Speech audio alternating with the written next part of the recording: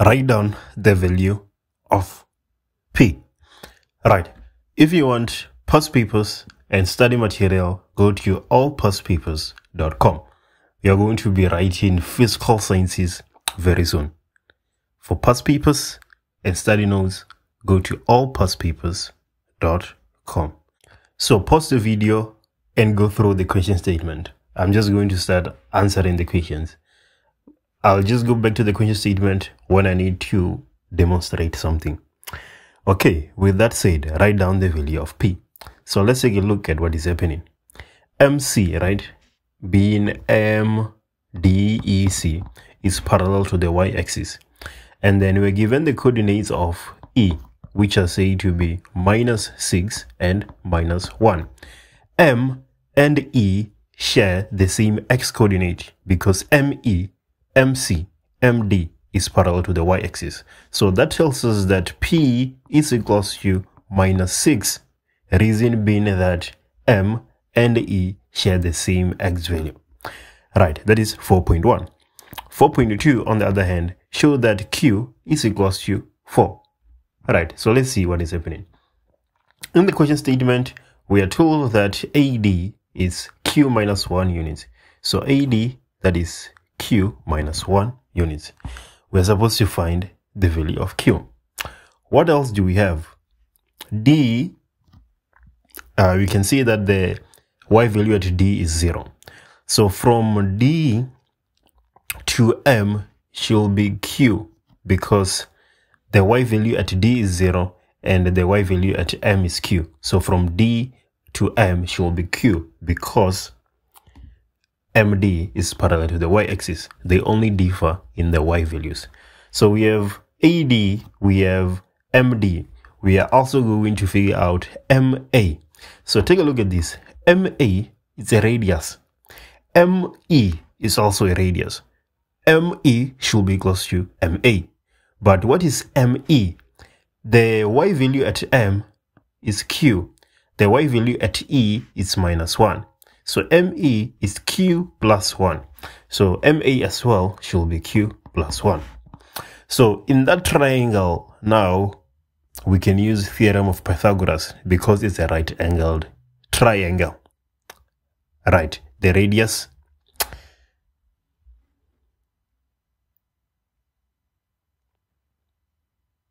MD is parallel to the y-axis. That is the reason. Okay, so we'll say Q plus 1 squared is equals to Q squared plus Q minus 1 squared. So Q plus 1 squared, that will be Q squared plus 2Q plus 1. And then we have Q squared plus Q squared minus 2Q plus 1. Right, so let's start by dropping off the ones. We're going to have Q squared plus 2Q being equals to 2Q squared minus 2Q. Alright, that's where we are now. So let's put all this in one side. We're going to have 0 being equals to 2Q squared minus Q squared. That will just be Q squared. And then minus 4Q. So 0, Q as a common factor, we're left with Q minus 4.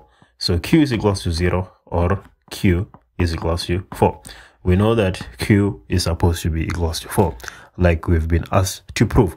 So that is 4.2. What about 4.3? Determine the equation of the circle in the form x minus a squared plus x minus b squared is equals to r squared. So let's start with the center. We know that the value of P, which is what P is the x value, right? Is what M and E shares. So we know that we have -6. And then Q is the y value of P is the x value and Q is the y value of M, which is 4. We just calculated it in 4.2. So we have the center. What about the radius? The radius, we know that it is MA, right? And then MA, we said it is Q plus 1. So that is 4 plus 1, which is equals to 5. So the equation will be x plus 6 squared plus y minus 4 squared being equals to 25, the radius squared. Okay, so that is 4.3. What about 4.4? If the circle is translated 2 units to the left, determine the minimum distance between the circle and the y-axis. So take a look at this, the minimum distance. So let me use my ruler here to demonstrate the idea. So from the center to the closest part of the circle, that is 5 units, right? Okay, so this is from -6 to -1. We know that the radius is 5 units. So if the center is at -6, it means that point is at -1.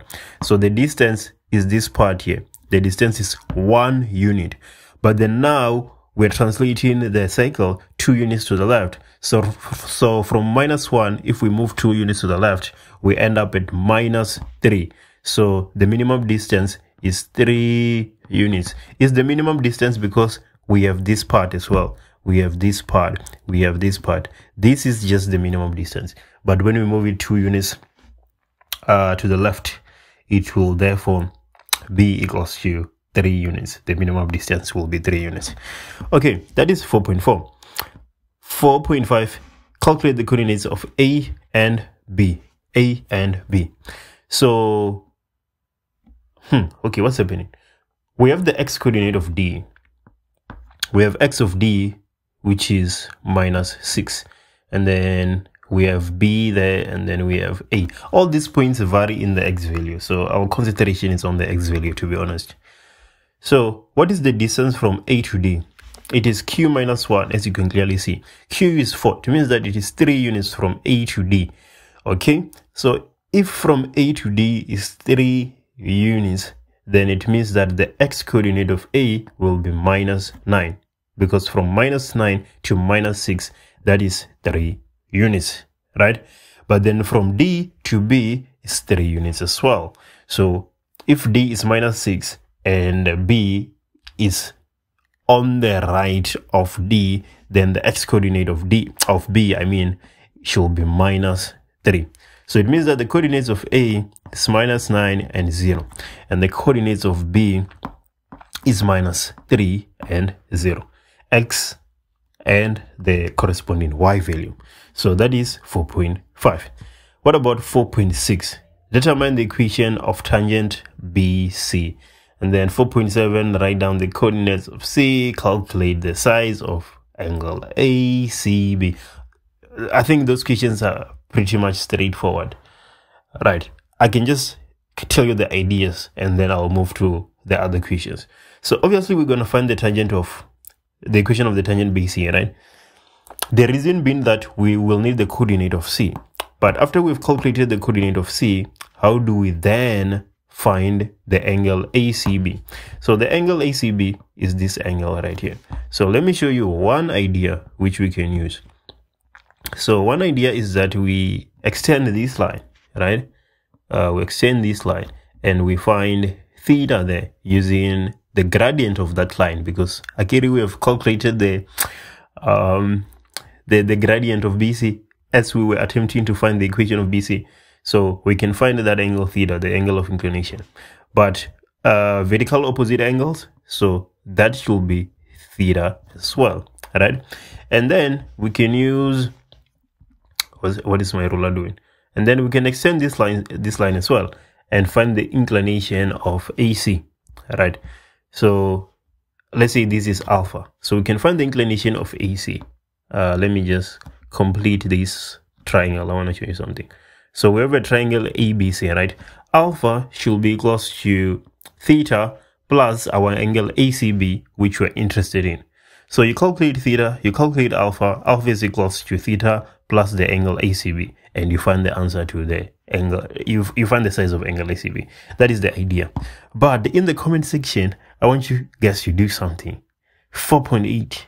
Which angle did you get? And do you care to explain the steps you took? Because I know there are people that are going to take a totally different strategy, totally different approach, which is completely fine. But write in the comment. I want to know which approach you use and which answer you got ultimately.